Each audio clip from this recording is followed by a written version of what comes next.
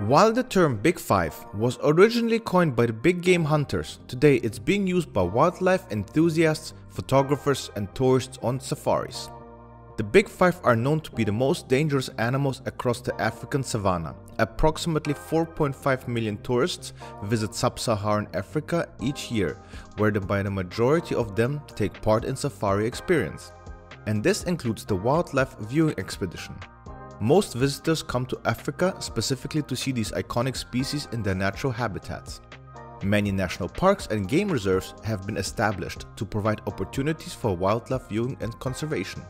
Some of the most popular destinations for observing these beautiful yet dangerous animals include South Africa, Tanzania, Kenya, Botswana, Namibia, Zimbabwe and Uganda.